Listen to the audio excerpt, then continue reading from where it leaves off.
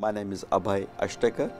I am the director of the Institute for Gravitation and the Cosmos at Penn State, and I also hold the Abhay Chair in Physics at Penn State. Since I work in gravity, I've been quite aware of Stephen Hawking's work and followed it very closely. When I was a postdoc in Oxford, I frequently went to Cambridge to have discussions with him, and since then we have met in several conferences, and I've known him quite well. And so when the news came this morning, I was quite devastated to hear that this giant in our field has now passed away.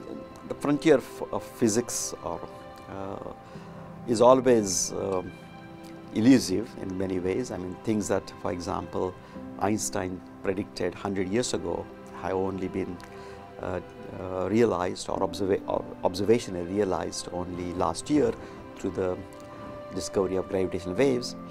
And the same thing is going to be true with Stephen Hawking's work, namely his greatest work refers to the evaporation of black holes. This prediction is widely believed to be correct. I do believe it to be correct. The details of this process, however, are something that people are still looking at. In terms of theoretical completion, a lot of work has been going on, and in fact much of it has gone on in this institute by our students and postdocs and faculty, and also at other places. There is constant progress being made, and I do think that maybe in say 5 years' time, at least the principal puzzles about black hole evaporation will actually be solved. People like to say that, well, once in several centuries there is a scientist like Isaac Newton or Albert Einstein or Charles Darwin, and then once a century there are scientists like Werner Heisenberg, who invented quantum mechanics, and Stephen Hawking. So I would put Stephen Hawking as one of these scientists who comes among the top scientists who come about once a century. So that may be a quantification, if you like, of his scientific standing.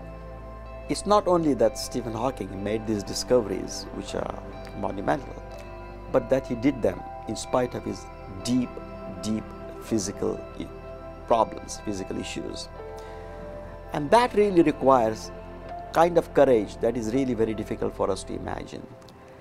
For example, it is widely said that his discovery of black hole evaporation, which brought together these three fundamental areas of physics, can only be compared to Mozart's writing an entire symphony in his head, because by the time Hawking made this discovery, his disease had progressed sufficiently that he could not really write, and he had to do many of these calculations, so to say, in his head.